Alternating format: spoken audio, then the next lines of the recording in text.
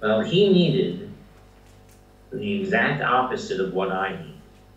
I am built for the hunt, and I'm not comfortable with success. I like people who, when I say I'm going to be a movie star, they go, sure.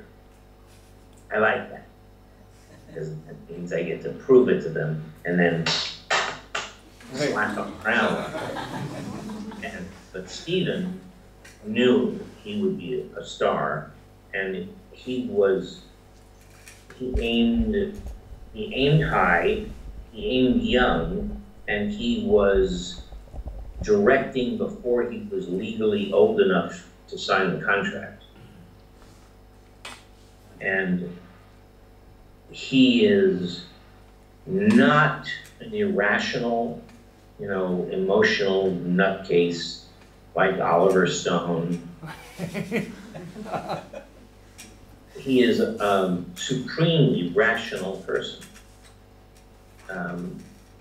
But he's also easily, of the American directors, the one that will be first studied and studied and studied 100 years from now.